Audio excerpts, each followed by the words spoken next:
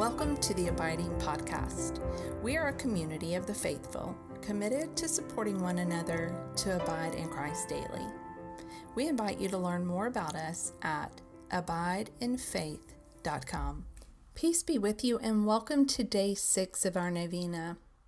St. John Paul II once said, "The future is in your hearts and in your hands. God is entrusting you to the task, at once difficult and uplifting, of working with Him in the building of the civilization of love." So let us pray today to joyfully be the hands, the feet, and the heart of Christ. And here are the prayers for today. In the name of the Father, and of the Son, and of the Holy Spirit. Amen. Merciful God, I pray with thanks and gratitude for the great spiritual gift of St. John Paul II's apostolic life and mission. Through his heavenly intercessions, please grant the following petitions.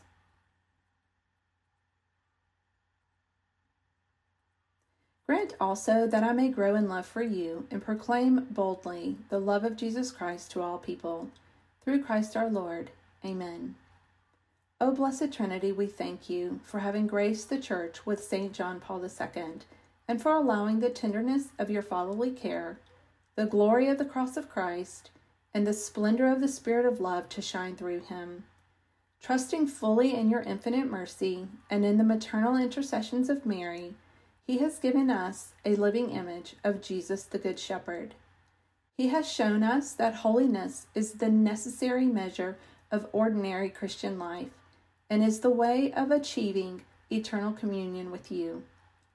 Grant us by his intercession, according to your will, the graces we implore through Christ our Lord. Amen. St. John Paul II, pray for us. In the name of the Father, and of the Son, and of the Holy Spirit. Amen. Thank you so much for praying with us today. If you would like to share your prayer intentions, please go to abideinfaith.com and look for the JP2 Novena under the Pray With Us tab. Also, we invite you to share this novena with your friends and family. God bless you.